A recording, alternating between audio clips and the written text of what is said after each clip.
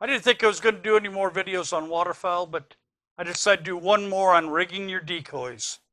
This is going to be a great video, so now would be a good time for you to subscribe to Bannock Outdoor Television.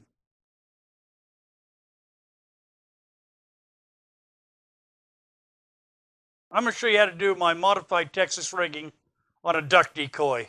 I take about 6 foot of weed eater cable, 0.80, that you can buy at Harbor Freight for about $10.99 for 200 feet. It's about half the cost of PVC or some of the other stuff. What I do is I just take my 3 fingers and wrap it around. Make sure I got enough so that I can go through at least 4 times.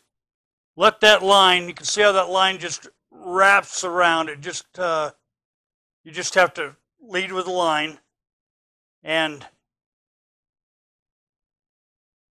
I'm going to try to get one more out of it.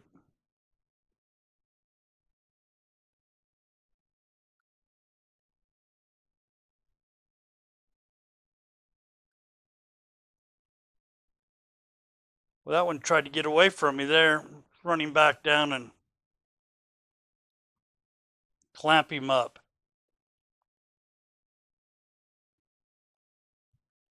And I like to do this when I'm not hooked to the decoy, because I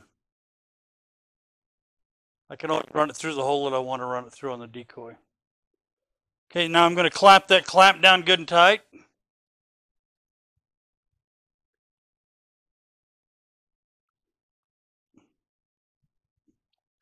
As you can see, I have a good ring that goes on to go on the carabiner.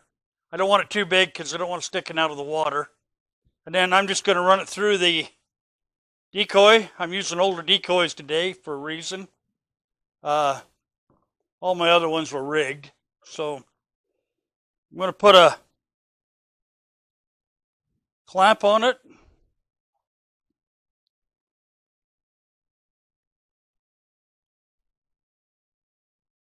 On my weight, I'm going to pull it down to where I want it, and I'm going to clamp it up.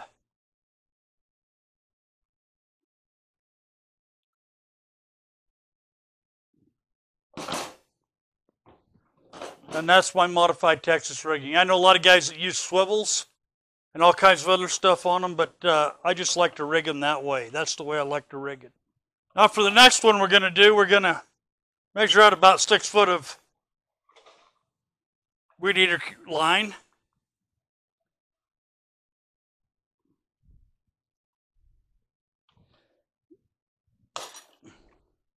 And this one here I'm going to do so that I can set it up to use on a jerk line.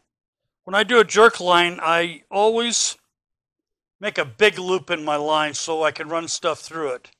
And what I like to do is, we're going to do the same thing on this end. We're going to wrap it around 3 or 4 times. And I didn't get enough tail on that one. We're going to have to make it a little bit bigger.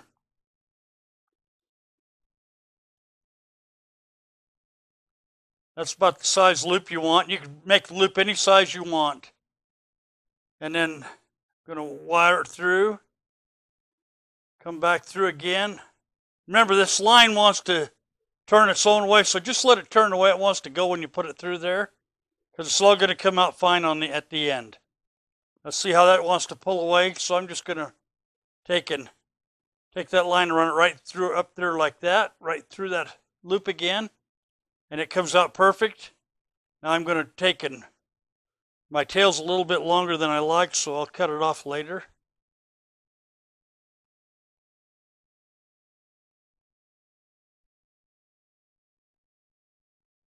Old men with old eyes. I should have worn my glasses today.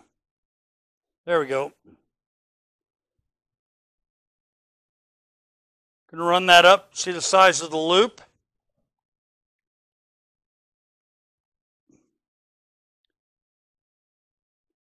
Since I made the loop too big, what you're going to do if you're going to do a lot of these, I'm just going to take and put it on my cutting block here, and I'm just going to trim it down. I'm going to run it through the decoy.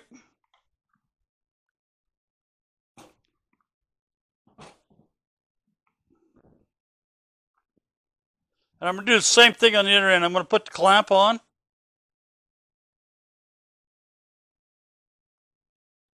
And I'm going to put another loop in it. About that big. I'm just going to go through it a few times.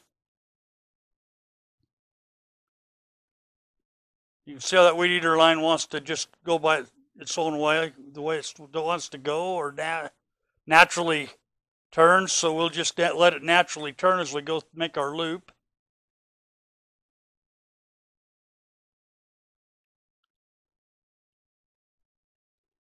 There's our loop. That's about the right size. We're going to clamp them together.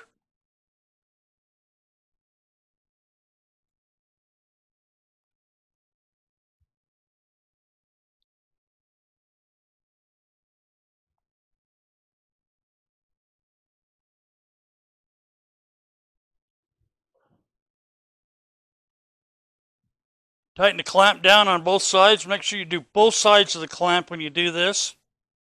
We're going to cut that long tail off. And what I do now is I put a carabiner on that, just like that. And that way, when I run this through my jerk line, I can hook both pieces together, and it's just about the right length. And you can adjust the lengths once you get to the field of what you like. Now, and since I don't want to do just have it set for a jerk rig,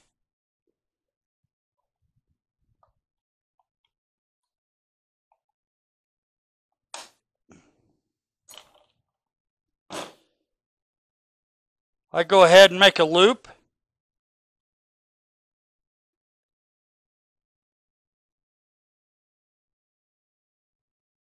Doesn't have to be that big a loop, but I make a loop. And I put my weight in there, my anchor, my decoy anchor. You can make it the size you want. I'm going to clamp it down good and tight. And now, if I want, I can take and use that with a weight on it as a regular decoy. I don't have to just use it as my floater.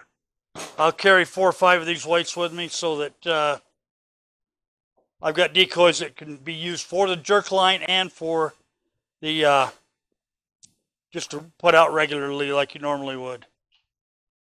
The last one we're going to do is the spinners that we made. I'm going to show you how I rigged those. I don't put near as much weed eater line on them.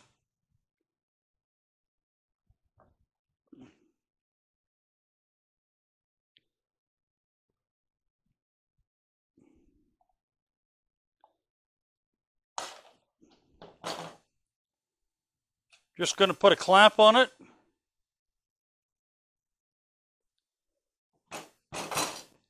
Going to run it through the hole that we made with our wire. It's just as simple because I'm just going to set this out there with my decoys so that the spinners are spinning, so we have a little more movement in our decoys than normal. I'd like to get a little more. And then I put a 3-inch, we'll put another sleeve on it.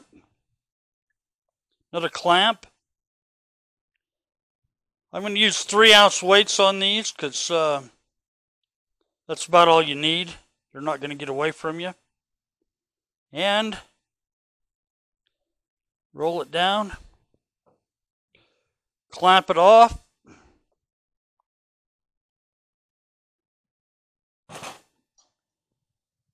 And we're rigged. Pretty dang simple, you know. And the great part about these are, when you pick them up out of the water, they just automatically fall right to where you want them to on the weight.